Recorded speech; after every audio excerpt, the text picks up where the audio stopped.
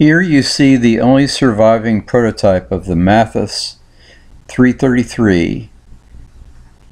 It's a flat twin propelled front wheel drive car with independent suspension. And here are the details.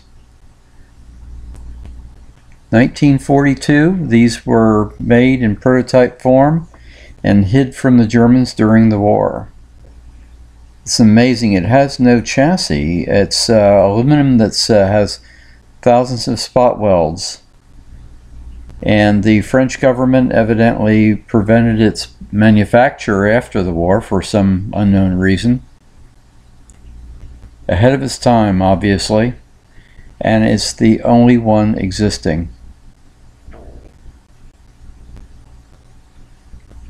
This is from the Tampa Bay Automobile Museum, and just a great example of the technology that existed before World War II. Notice the two wheels in the front, one in the back.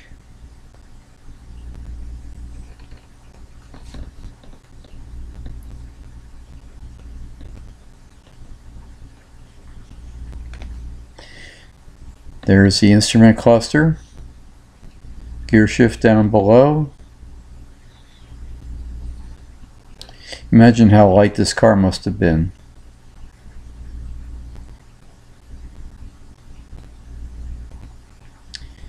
And look at that divided back window there.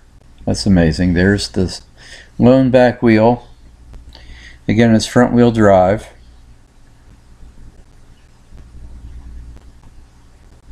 There's a semaphore for the turn signal.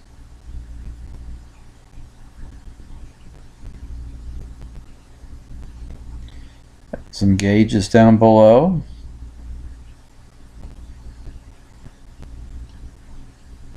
That's a neat car. And it's the only one you'll see. Louvered hood. Very cool.